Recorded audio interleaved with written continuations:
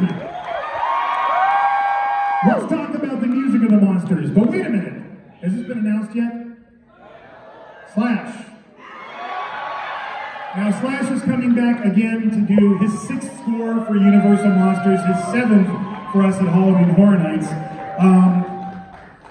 You guys, all the time, I run into fans of Halloween Horror Nights at the event, and you tell me what you want. You're not shy about it. And the one thing that I've heard over and over and over is, when are you going to do like an album with the music from Universal Monsters?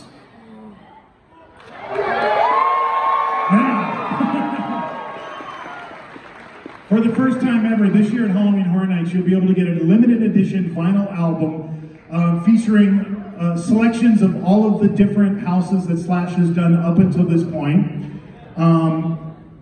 This is the interior sleeve, you open up the album, this is the inside. Features all of Crash's iconic artwork. I wrote the dedication. Stacy Quinolte on our team, who works with Slash and does co-writes the music, arranges it, produces it. He remastered all of these tracks, especially for vinyl, so this year you will finally get that album that you've been asking me for years and years and years.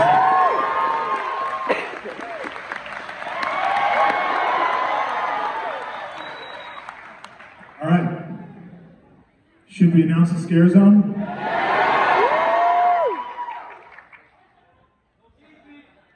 All right.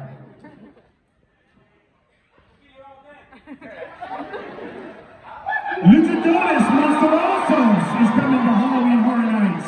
All right, credit right. I don't know, he might be in the audience. Pat, are you here? Pat Quinn. Yes, anywhere? Pat Quinn on our team does all of the scare zones and park decor for the park. He has been pitching this idea for a scare zone to Chris and I for years. And we've never said yes. And then this year we went, let's do it. This is one of the craziest ideas I've ever heard for a scare zone, but I dig it.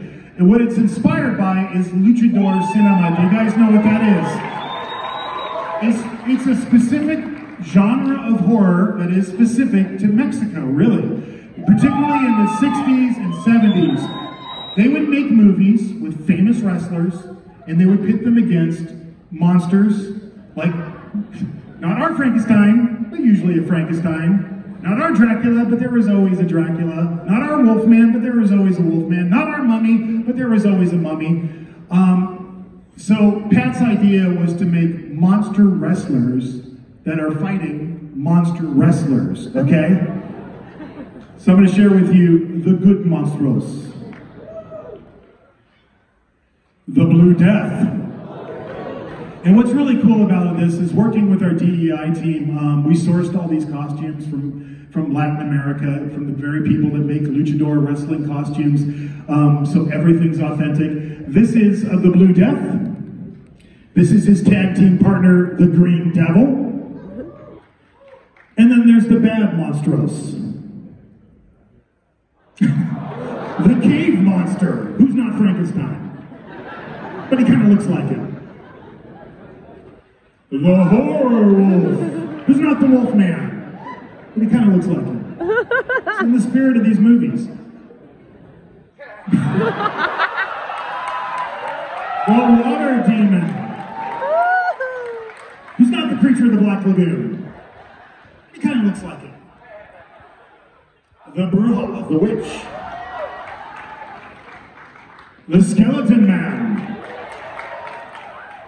The Night Zombie. And our still walking character, the Bat. And here's the whole cast.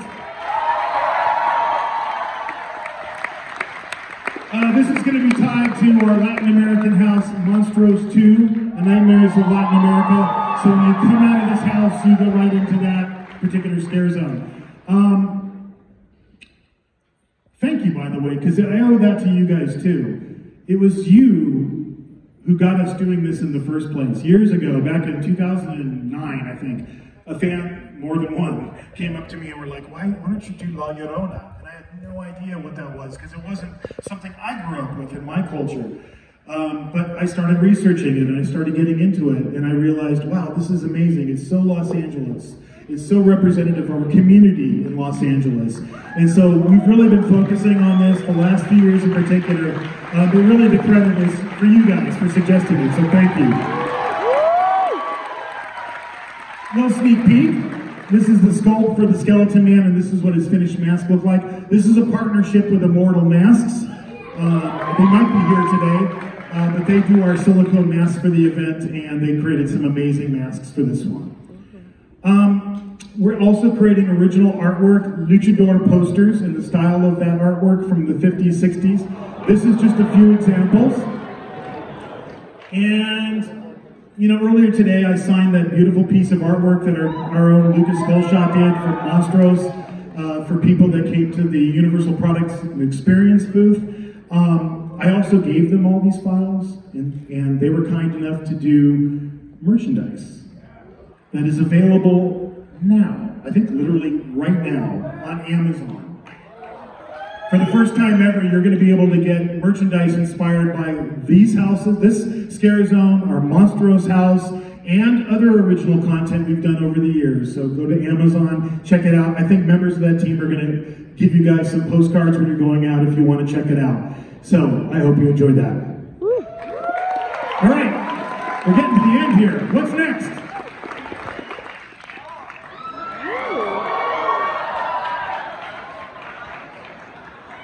Note to self. Oh, God, you're not supposed to see that. Sorry. All right, it's fan appreciation time. You know how this works, right?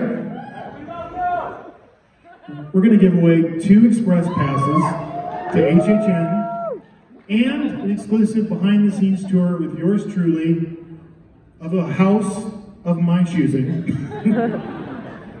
which is going to be the closest house it takes me to get to before the next place I have to go to.